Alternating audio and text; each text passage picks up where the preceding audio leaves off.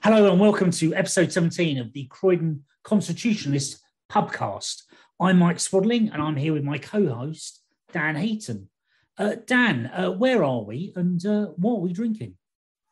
Well, actually, I'm drinking some sort of forest fruit squash, I think, at the moment, because this is a pubcast, but this is actually a virtual pubcast for two reasons. One, as we record this, we've actually got our monthly third Wednesday drinks tomorrow.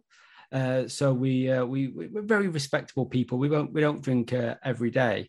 And secondly, this is off the back of the unfortunate news of the recent closure of one of our major haunts, both of the Croydon Constitutionalists and prior to that the Croydon Leave campaign, the Skylark Pub in Southend in Croydon. A sad day for all when that closed, Mike. It was very, very much a sad day. Fantastic pub for us, but a fantastic pub for the area. Really supported an awful lot of business, I think, in South Croydon. And we hope, I hope something comes along there pretty soon. So what we're talking about today is the local elections in Croydon. So on May the 5th, we have local elections for a new mayor and for a new council. First time we've elected a mayor, and obviously some of you will know I was involved in the Democ campaign that helped bring about us having a democratically elected mayor. We've got 8 candidates running for mayor. If I go through them as they're listed, I think in one of the books, but I might be wrong, or alphabetically even. Richard Howard for the Liberal Democrats, Farrah London for Taking the Initiative Party, Winston Mackenzie as an independent, Gavin Palmer, another independent, Andrew Pelling, another independent, Jason Perry for the Conservatives, Val Shawcross for Labour, and Underwood for the Green Party. Dan, any thoughts on that list or just on the mayoral candidate so far? Well, clearly you've got your major parties represented. The two leading parties in Croydon, the Conservatives, have selected the current leader of the Conservative group on the council. So he's also standing for re-election as a councillor if he doesn't actually get elected as mayor. Whereas the Labour Party have selected a very competent person in Val Shawcross, who worked for the Mayor of London in the past, and I believe was the leader of the Croydon Labour Party or Croydon Labour contingent on the council many moons ago when they introduced Tramlink. I believe you attended a debate, Mike, where there was just the two of those candidates. Yeah, so with a different hat on, I'm involved in the Coulson and Purley Debating Society. We had a debate, and I think the title was "It's Time for Croydon to Go Back to the Tories." Debate titles are meant to be sort of provocative in that way. Jason Perry proposed it, and Val Shawcross opposed it. Both were very well argued. Jason won in the end, but it was a good showing for Val Shawcross and Labour, and particularly in a part of town that's not very Labour. I think she argued her case very well. I know, but there's been a lot of hustings. There's really been an interest in this mayoral campaign. We've got more candidates. I mean, mentioned Winston Mackenzie. An interesting character, but he is a well-known character around Croydon. He stood up to run. Farrah London had ran for Taking the Initiative Party as a mayoral candidate of London, so now running again in Croydon. Gavin Palmer's a new independent candidate. We know Gavin for a while, but pretty new to most people in Croydon. Andrew Pelling is an old name in Croydon, who's been an MP, a GLA member, and a councillor for both Conservatives and Labour. But to attract him as an independent, I think is quite interesting. So there's definitely been interest. And I count something like 8 debates or hustings have been held or will have been held by the end of this, which is pretty unprecedented. Dan, you were at the Democ debate. What did you make of that? Yeah, so the Democ hustings were held at St Matthew's Church. And of the 8 candidates that we've talked about thus far, there were 5 that were actually invited along. So you had Andrew Pelling, an independent. You had Val Shawcross for Labour, Jason Perry for the Conservatives. You had Richard Howard for for the Lib Dems, and you had Peter Underwood for the Greens. There was no debate, as it were, in the sense of nobody won officially the hustings, but it was interesting to see the interactions and the way that they all sort of dealt with things differently. Val Shawcross, as I said, quite a competent person, but obviously on the back foot, being the Labour Party candidate when it's been a Labour council that has been in charge when the actual council went bust. Certainly, she said everything she possibly could to distance herself from the previous regime. The Conservative candidate, again, spoke well, answered the questions well, but realistically, he was just saying, we'll be better than Labour, look what they've done. That was his basic argument, really. The Lib Dem candidate, of course, someone that, nobody is particularly aware of, or most people aren't particularly aware of, ex-army chap, very much running, I felt, on his own background in the army and then in investment banking and his own personal competence. And he sort of talked about that quite a lot, as much as he talked about any particular Lib Dem policies. Peter Underwood for the Greens, yes, of course, he talked about environmental matters, but he was talking a lot about having sort of local consultations and basically, yes, he'd be the mayor, but he wanted to hand power back to the local communities. And Andrew Pelling, obviously, he's been a Conservative member of Parliament for Croydon Central, and then later a Labour councillor in Wadden, and indeed he is still standing again for Wadden, obviously this time as an independent. He was pulling no punches, it's fair to say. The outsider, perhaps, but obviously been very much involved in Croydon politics for a very long time. And he was, at various points, he was mentioning the names of senior council employees that, frankly, he said if he was elected mayor, he would sack.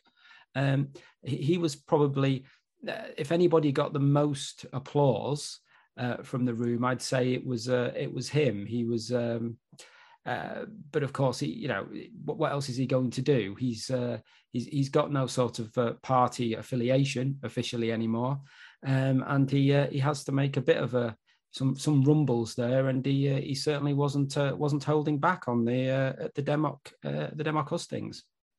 No, that's good to hear that there's someone willing to sort of make a stand, make a bit of a noise and a rumble. I don't know about you, Dan. I fear it's a bit late for Andrew Pelling as an independent candidate. He's not campaigned perhaps as strongly as I suspected he might. To really have a run at going for mayor, but it's good to see someone's trying to shake things up. Yeah, I mean, for any independent candidate in particular, because the referendum wasn't that long ago, you didn't actually know that you could stand for mayor.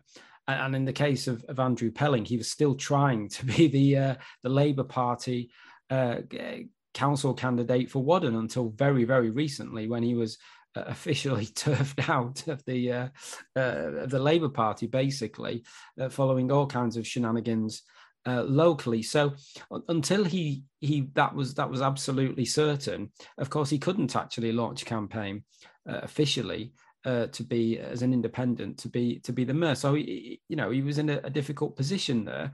Certainly, had he had a full year, let's say, to have a run at this, I think he could do better than perhaps he may end up doing.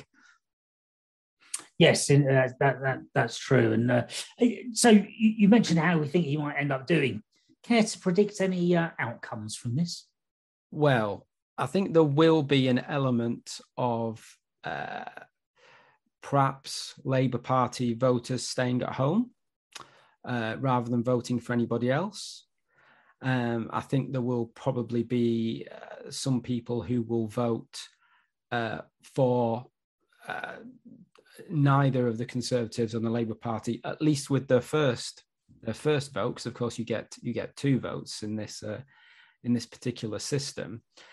So I can see the sort of second tier of mainstream parties, if you like, doing okay, at least in that first round. the Lib Dems and the Greens, for example. But I think Andrew Pelling has a name. He's somewhat well known in Croydon, so he could do okay in that first round. As we know, it's a two-stage process with the votes. My suspicion is that people may vote Green or for Andrew Pelling or Lib Dem, perhaps or indeed for Winston McKenzie or Gavin Palmer in that first round. But ultimately, if they use their two votes, I suspect it will go through to a runoff between the Labour Party candidate and the Conservative Party candidate, and ultimately one of those will probably be the first directly elected mayor for Croydon. Yeah, I completely agree.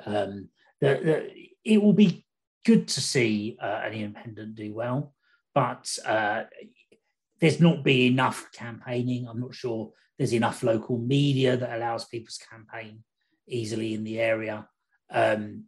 It's likely to come down to the Conservatives and Labour, and if I was to put money on it, I would say Labour will probably win in the end.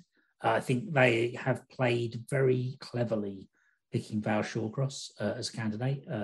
Very capable lady, as you've mentioned, and she's distanced herself from the current council quite cleverly. Now, whether she really is that distant, whether she'll be really that different, is perhaps a different conversation. But as an electorally, talking of the politics of it, I would think that's probably a likely outcome. Of course, it's not just the mayoral candidates being elected. There's a council to be elected in May. 277 people are standing for council.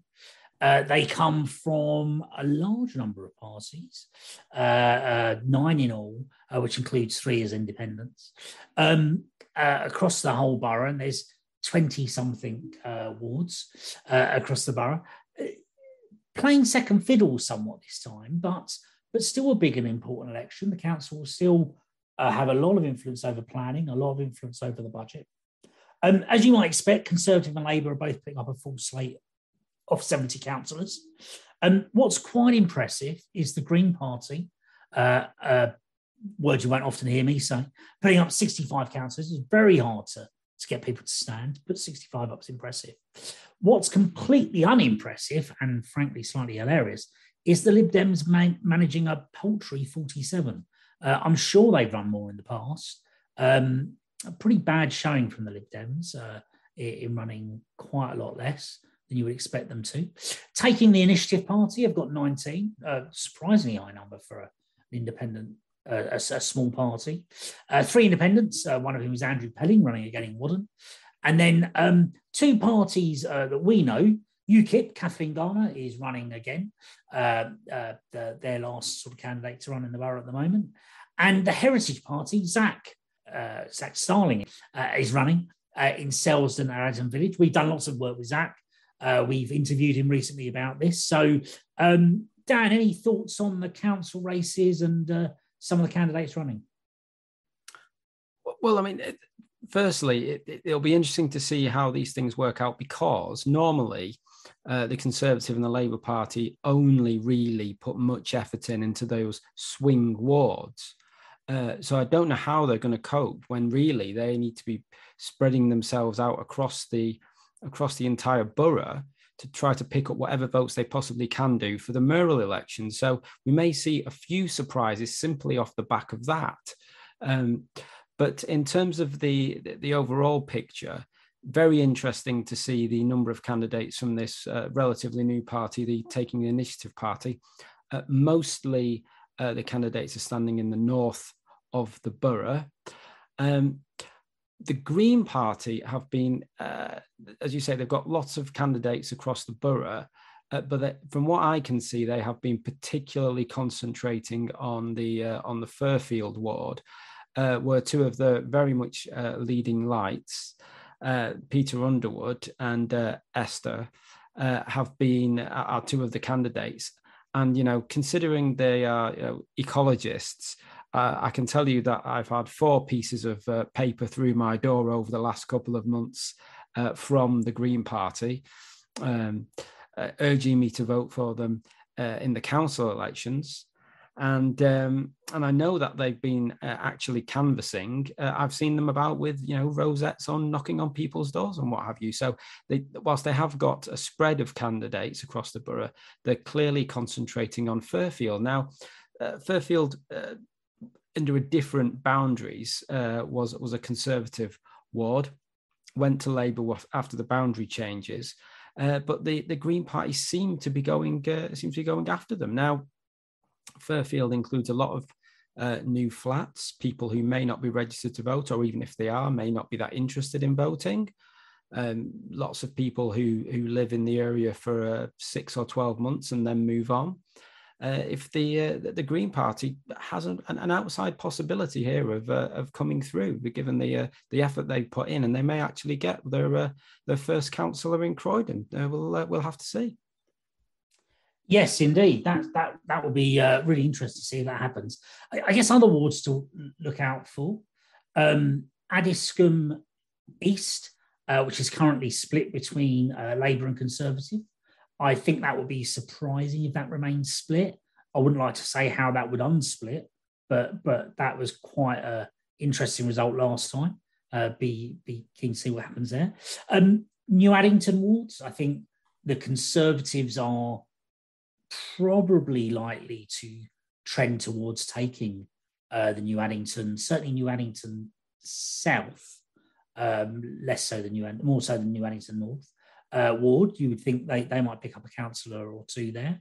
And then South Croydon, there's been a lot of rumours that might go Labour. An area that's changed quite a lot. Jason Perry is running for mayor. He's also running there. Could be some surprise results, Dan. Anything you care to predict? Well, my prediction is that there will be a surprise result somewhere. I feel it. Whether it's the Greens getting one or more in Fairfield, or whether it's some sort of upset somewhere, as you said, with the South Croydon ward. I think there will be a little bit of a change somewhere. Probably won't make a massive difference overall to the makeup of the council in that sense, but I think there will be one or two surprises, and that they may, of course, all come about because of people's voting intentions for the mayoralty. Yes, indeed. That two sets of votes, or in fact 3 votes, when you say first and second preference for mayor, and then of course actually possibly 3 votes for council, will mean people will have a chance to vote a number of different ways, and may well be that they fancy someone for mayor and someone else in council, and that could be interesting to see how that affects things. We've interviewed Zach, as we've mentioned. He's running there. We've interviewed Gavin. That's up on our website. Further afield, we've got a number of people who are running in local elections that we've got interviews with.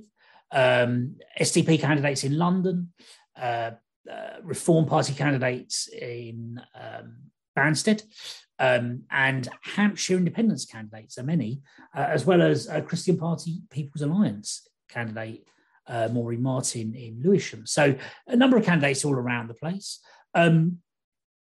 Worth having a look on our website if you're interested. These are people that have bravely put themselves up. They are, by and large, probably not that likely to win. So kudos to them for doing it, and good luck to them all. Dan, any final thoughts?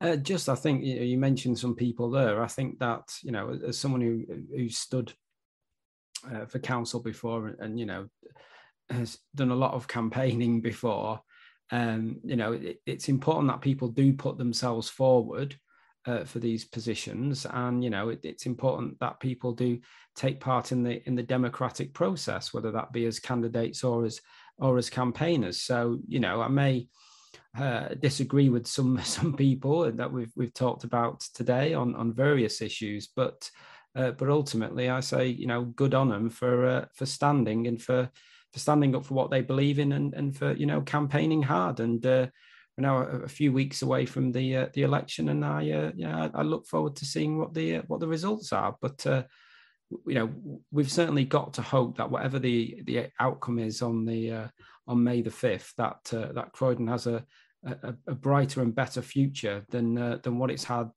in the last couple of years with the previous regime. Yes, very much so indeed. Well, thank you all for listening, and we'll see you in the pub sometime. Cheers.